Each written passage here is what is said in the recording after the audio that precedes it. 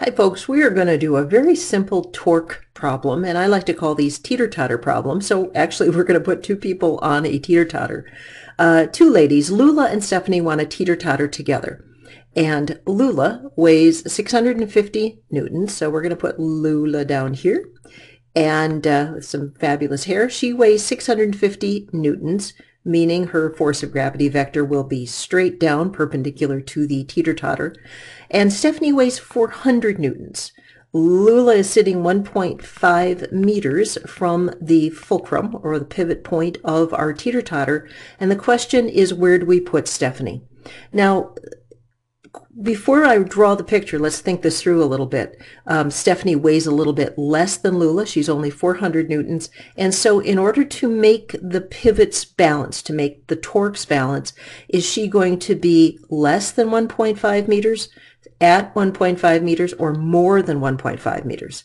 We have to have the combination of weight and leverage be the same. And because she's a little lighter, I'm going to put her a little bit further out. So she's going to have a force of gravity vector 400 newtons. And my question is, what's going to be her lever arm? And I forgot to write down that weight. Now, when you're doing these, if you want a system to be stable, the sum of the torques on the system have to equal 0, which means all of the clockwise or negative torques are going to have to equal all of the counterclockwise or positive torques. So for every object that is making the system pivot, they get their own force times lever arm. So the force provided by Lula, the lever arm of Lula, are going to be equivalent to the force provided by Stephanie, the lever arm of Stephanie. Lula is 650 newtons.